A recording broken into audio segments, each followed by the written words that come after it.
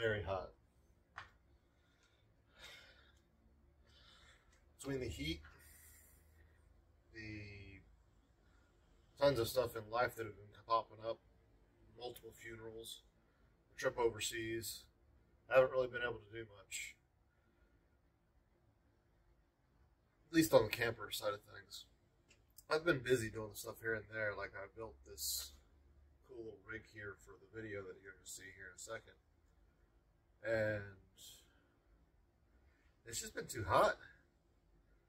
Consecutive days, weeks of over 100 plus, humidity being above 70 to 100%. It's just been awful. So I haven't really been able to get anything done. Tons of planning, tons of parts buying and whatnot. I'm getting ready to probably expand the garage. After this summer, I'm just done dealing with this heat and trying to work in it. So we're going to try to extend the garage and make it an air-conditioned woodworking shop. And that's going to be for a future thing. But the one good thing is what you're going to watch, and probably why you clicked it in the first place, is alcohol takes a lot of time. You don't have to do it all outside. So, hope you enjoy something a little bit different. It's not my normal thing, but it's definitely in line with with the channel. A little bit of redneckery, and enjoy. For this batch, I actually started with a local raw honey that I got from our grocery store. I started with a pound of frozen cranberries that I pulverized in a blender, mixed it in with about 1:5 ratio of honey to water. I then used a packet of wine yeast that they use in winemaking. Not sure why, but I used to work at a meadery and that was the kind we used. Here it is right there. I'll put it up here as well so you can see it when it's a little bit more still. I just mix it together in this right here. One packet's good for about 5 gallons. I did about 2 and some change in this batch. The container you're looking at here is only 1, but it'll be put into a bigger vat shortly.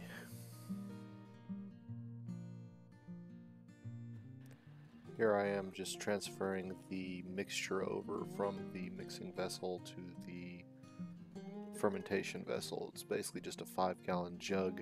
You might notice that there's some bubbles in there. That's actually left over from when I was sanitizing it.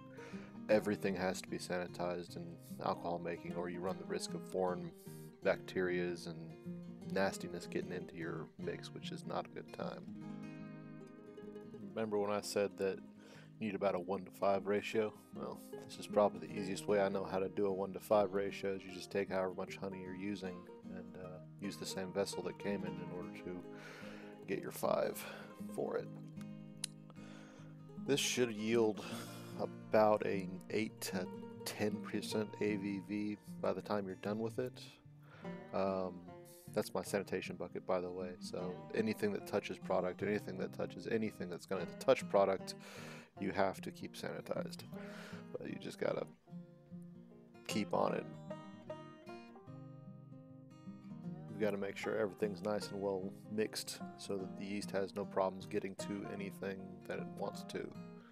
You're also going to see me here checking the specific gravity so I can figure out what the ABV is going to be when it's finally said and done.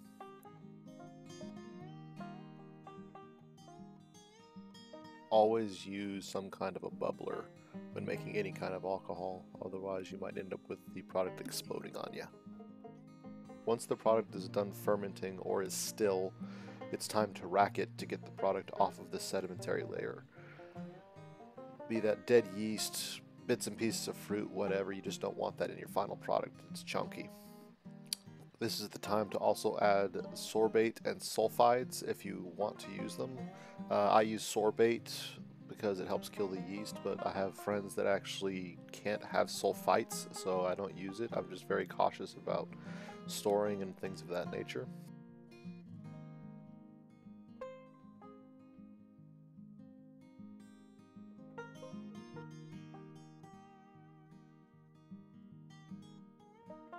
Time for the second rack and the back sweetening. Some people like to, when they make mead, not back sweeten. They just put in the sugars that they want, let it do its thing and whatnot. I prefer this way because it gives me better control over what the end ABV will be.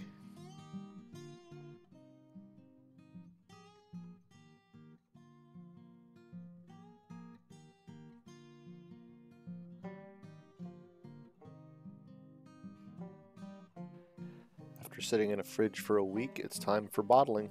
I put it in the fridge to make sure it didn't restart and start fermenting again, and that tends to be a problem when you back sweeten. As you can see, I ended up with about 9.5 bottles of mead off of the 2 gallons that I started off with. My calculations were about right. This batch ended up being right around 9 to about 11 ABV. Kind of hard to tell with the fruit being in there. It changes it a little bit. I also, here's a first batch and second batch comparison of the first batch on the left not shredding fruit, and the second batch where I did has a much deeper color to it. First batch was a complete and utter disaster. I didn't get any of the recordings on that, or I just threw them away because I was ashamed. It was really bad. It was not a good mead. This current one was actually a lot better. Um, in one of the in an earlier part of the video, you'll see where I'm trying to plug in the pump because I just got it from my granddad's shop, and I ended up making a brand new stand for it, and I actually wired it up with a switch so I could just turn it on and off, and it made filling the bottles significantly easier.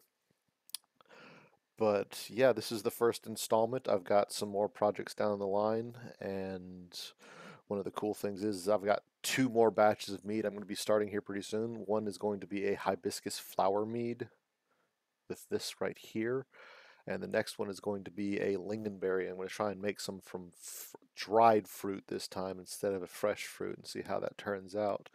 But at any rate, thank you guys for watching, and I'll see y'all next time.